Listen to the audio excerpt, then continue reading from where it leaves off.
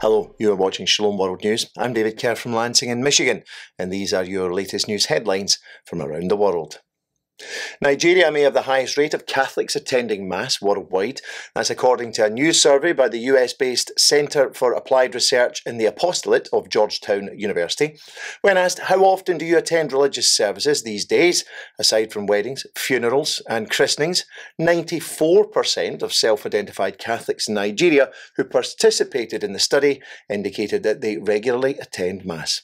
Among those asked, 73% identified adult Catholics in Kenya went to Mass regularly, and 69% in Lebanon attend Mass once a week or more frequently. The next set of countries where half or more Catholics attend Mass every week includes the Philippines at 56%, Colombia at 54%, Poland at 52%, and Ecuador at 50%. The lowest levels of weekly Mass attendance were observed in Lithuania, where it was only 16%, Germany and Canada at 14%, Latvia and Switzerland at 11%, Brazil and France at 8%, and the Netherlands at 7%. The study also found that practicing Catholics are most prevalent in regions with lower wealth per capita. Meanwhile, the Christian Association of Nigeria has warned that humanitarian disasters may occur if the current security issues in the country are not comprehensively addressed. In the latest attack in the country, a Catholic priest was burned to death on Sunday in Mina Diocese. That was Father Isaac Achi of St. Peter and Paul's Church in Kafankoro. He was killed when his presbytery was torched by bandits. May he rest in peace. Meanwhile, the US government's international religious freedom watchdog has urged the US State Department to designate Nigeria a country of particular concern.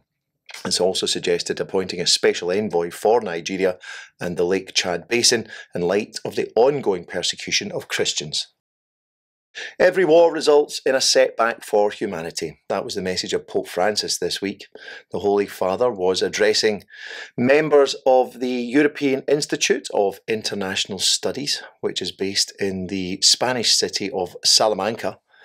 Gathered in Rome, the Pope said that the peace amongst men is a vital good for which we must labour passionately and fervently entreat God. He also remarked that peace is a struggle because it is not merely based on balances of power or on ignoring the rightful aspirations of the less privileged, but rather is an essential good for which we must work hard. Through prayer and work, he said, we must try to generate solutions. Meanwhile, just days after the US and Germany pledged to give tanks to Ukraine, Russia has intensified its missile attacks on the infrastructure of the war-torn nation, unleashing a barrage of missiles on Thursday. There were reports that 35 structures were hit across multiple locations, resulting in 11 deaths and a further 11 injuries. The continuous Russian assault took down power plants, leaving millions of Ukrainians in the dark. Well, that comes just days after President Joe Biden announced that the US will be sending 31 Abraham tanks to Ukraine. Meanwhile, German Chancellor Olaf Scholz also confirmed his country would supply more than 100 Leopard 2 tanks. Ukrainian President Volodymyr Zelensky said the deliveries of the tanks are crucial to winning the war. The Spanish authorities have revealed that a Moroccan man arrested in connection with the killing of a parish sacristan had been facing deportation. The terror attack happened on Wednesday when a man armed with a machete entered two churches in the southern city of Algeciras and killed a sacristan before injuring a priest in a nearby church. A 25-year-old man was disarmed and arrested soon after. The suspect will now be sent to the capital city of Spain, Madrid, to appear before the High Court. The authorities say the suspect was due to be deported in June, as he was in the country illegally. They also say he has no criminal or terrorism-related convictions, either in Spain or in other countries, and was not under surveillance. However, he had been deported from the British territory of Gibraltar in 2019 for immigration offences. The bishops of Minnesota and the US are urging lawmakers to reject a bill that seeks to codify the right to abortion in the state constitution. The Protect Reproductive Options Act narrowly passed the State House of Representatives on January the 19th with a vote of 69 to 65. Abortion is already legal throughout pregnancy in Minnesota for the majority of causes. In response, the bishops say that every child should be welcomed in life and protected in law. The United States has placed sanctions on 10 more Iranian citizens and another Iranian company in response to the Iranian government's recent violations of human rights. The move from the US follows similar actions by the United Kingdom and the European Union. The sanctions will affect the Iranian Islamic Revolutionary Guard Corps Cooperative Foundation, 5 of its board members, Iran's Deputy Minister of Intelligence and Security, and 4 top Revolutionary Guard commanders in Iran. All have been designated as violating human rights by the Office of Foreign Assets Controls of the US Department of the Treasury. A court in Colorado has ruled against a Christian baker who declined to make a cake that contradicts his religious beliefs. In 2018, Jack Phillips of Masterpiece Cake Shop in Lakewood won a case at the US Supreme Court concerning his refusal to make a wedding cake for a so-called same-sex marriage. Now, Mr. Phillips faces a civil lawsuit for declining to make a cake celebrating a so-called gender transition of a man by the name of Autumn Scardina, who claims to identify as a woman. On Thursday, a 3-judge panel at the Colorado Court of Appeals sided with Mr. Scardina. Mr. Phillips is represented by the Alliance Defending Freedom legal group, which will now appeal the case to the Colorado Supreme Court. Several of the Muslim Uyghur camps in China's Xinjiang province have been turned into official prisons, with detainees there receiving lengthy prison sentences. That's according to the US magazine Foreign Affairs. Meanwhile, many inmates have reportedly been moved from camps to factories in Xinjiang or other parts of China.